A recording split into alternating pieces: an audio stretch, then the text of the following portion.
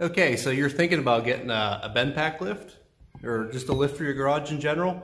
That's good because honestly, for all that they really cost, I mean, they're great. They come in handy. So this is, I got a Bendpak 10,000 pound lift. You can see right now my old Raminator's on there. So I'm just gonna real quickly go over like the price, the company itself, and the quality. Because if I would redo it, I'd probably go a different route. They're definitely a good lift for sure. They work good and everything, and the company's good. But I'll go over first the pricing. This was $3,900 delivered to the door, so that's not too bad. Versus like an Atlas, you can get them a 10,000 pound, I believe, for $2,700 or $2,800. Okay, so really the $1,000 difference, like I wasn't too worried about it. But I'm gonna get more into that towards the end there, because quality is kind of like the big point I'm trying to get at here.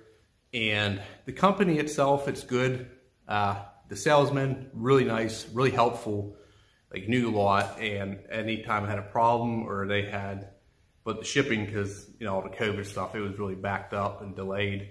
But they're really good. And then when I did have a problem, which I'm gonna cover here, like their support technical line is outsourced to India, which I had a problem and I called them and it was some lady in India, and I was trying to be nice. I was like, I understand. And she obviously didn't know what she was talking about, which I knew that. She said, I have to consult the engineers. I was like, yeah, I know. That's kind of why I wanted to talk to them. So you kind of get stuck in the middle there. So I did get a hold of someone directly, and I'll get more into that. So, and then this is getting quality, because that's like kind of the big thing here. It's made in China. There's no difference between this lift and like an Atlas lift.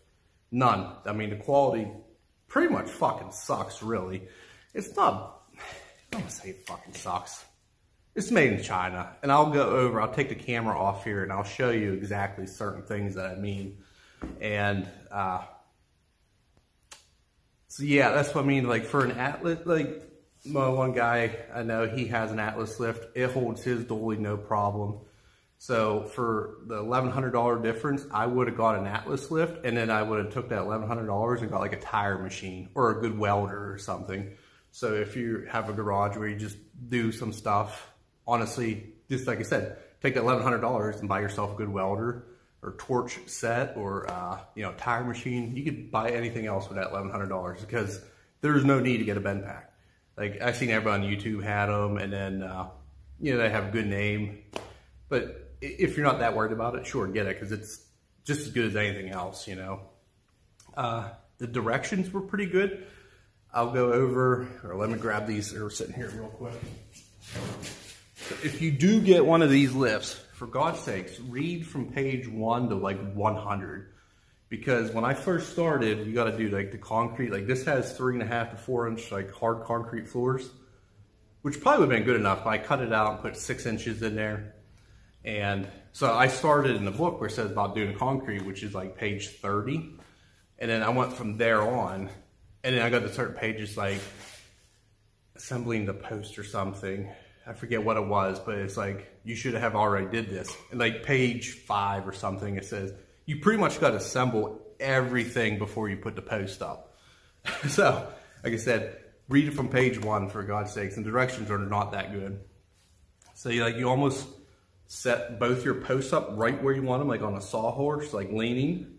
You got to run all your cables, hydraulic lines, the top post, which I'll get into that. You got to put all that together, and then you set it up, and then you drill your holes and put your anchors in.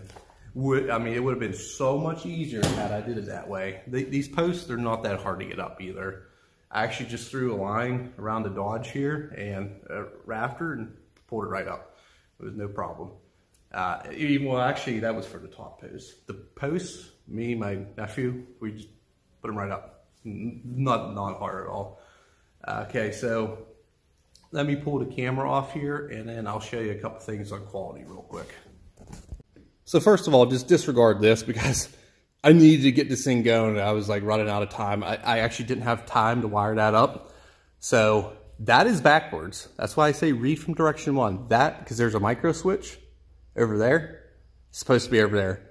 That doesn't really matter, but where your pulleys sit for like your cable, for your safety cable here, that does kind of matter. It's not bad. Like, you can do it backwards. It's fine. Like, I have everything set up there, but it's close to hydraulic lines. You're not touching. You got room, but so that's what I mean. That bar has to be sitting a certain way. Yeah, I never finished anything. There's like no insulation. It'll probably be this way forever, but the quality, see this pump, it's on every single lift. They're all the same. Okay, there's no difference between this pump and any other pump. This is the main problem here. These base plates, they were completely bent and warped. So I'll try to put in some pictures here or towards the end and show you how bad they actually were. And I had to wait like days going back and forth to see if that's okay. They said it was, but even there, let me see if we can focus. You can see how it's not sitting flat. I mean, it's holding the ram. Yeah. Okay, then right here. So when I drilled this hole, that was kind of my fault there. Like I said, you should have them sitting up here and using that as a guide. But when I was hammering, they say use like a rubber mallet. I left my big one at the other garage. So I backed the nut up, sitting up here, and I was hitting it in, and it actually completely smashed the top of the anchor. And I was like, oh, I'll cut it off. And I just tried it with a hacksaw. I hacksawed right through this thing in, I bet you, 2 minutes, which is like, you would think that's 3/4. You think it'd take all day with a hacksaw. Super soft metal, man. Like, everything's soft metal on here. Okay, I forgot that the cover's on here. But these, right now, the ram, like, if your hydraulic goes, this is safety. So the whole thing's gonna be sitting on here. There's like a thing on the head that sits on here. Okay, these are cast. For God's sakes, you have a 7,000-pound truck sit on cast metal. Like, that is not good. That should be forged steel. And probably like the only other complaint, like up on top, there's 2 bolts. I can hold that top together.